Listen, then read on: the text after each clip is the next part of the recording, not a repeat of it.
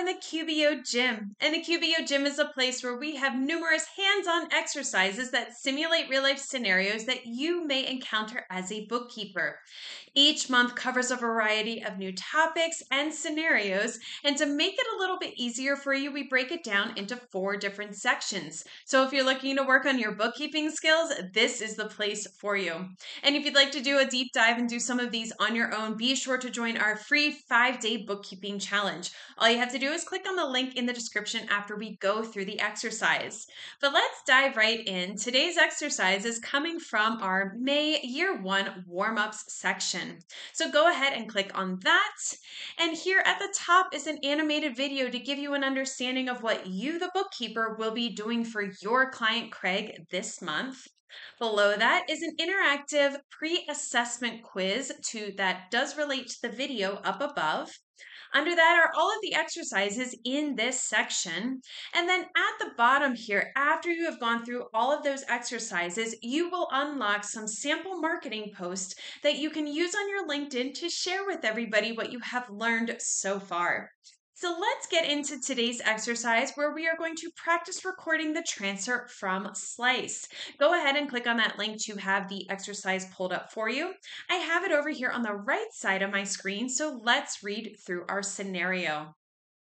Slice has deposited $97.50 from last month's sales into Craig's checking account. So let's see how to record this. You will need to be in the same session of the sample company that you did the previous exercise in. If you have not completed that exercise yet, go ahead and click on the link on the top right corner of your screen. That'll take you to that exercise, complete that one, and then come back to this one. They build on each other, so it's important to start with that first one. So let's go ahead and get started with the exercise. I have the sample company pulled up here on the left side of my screen. This is the last page that I left off of from the previous exercise. Now, as previously mentioned in the other exercise, Slice would collect the funds from the sale and then distribute them to the business owner minus a transaction fee, usually the next business day. So it would be delayed over a weekend or a holiday, but usually it's the next business day that it is transferred or distributed. Typically, you will see the deposit in the bank feeds and then create the transfer at that time. Sometimes, if you have access to the POS system yourself or itself, you will know in advance and can enter it. Since we do not have bank feeds available for this in the sample company, we will just create the transfer manually. So we're going to click on that plus new button and then click on transfer to begin the transaction. The plus new button is on the top left corner of the screen. Click on that and then under other, select transfer. In the transfer funds from field, we want to select Slice clearing account. Remember, this is the account that we created to hold onto the funds until they were distributed to the business. So in that transfer funds from field, click on that down arrow and then go ahead and select Slice clearing account.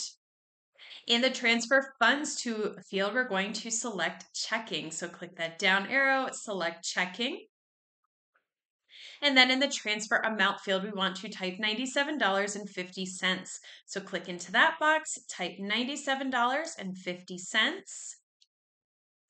And we're going to leave this date as is, but of course you would want to put the date as the date of the transfer.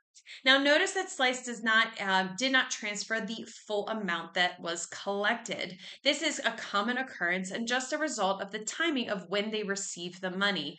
By putting the full amount in a clearing account, however, you can easily see how much they still owe Craig. So we'll do that next.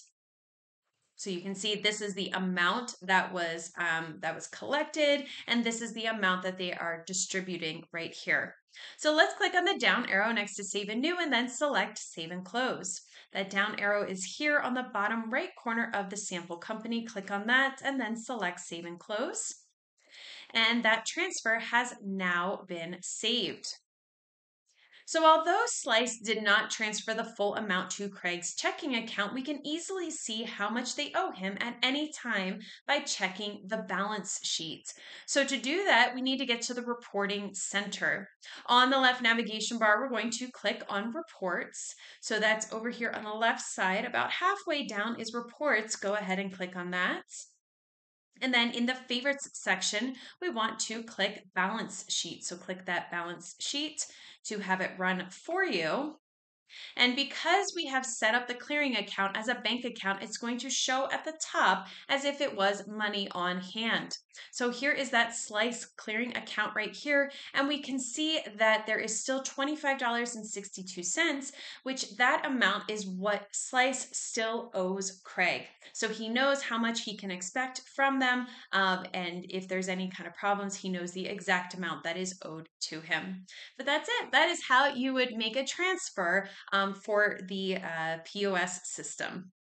Now, if you like this exercise and you'd like to do more like it, be sure to join our free 5-day bookkeeping challenge. All you have to do is click on the link in the description. We are going to move through the warm-up section with our next exercise where we practice processing the bank fee transactions. And I will see you in the next video.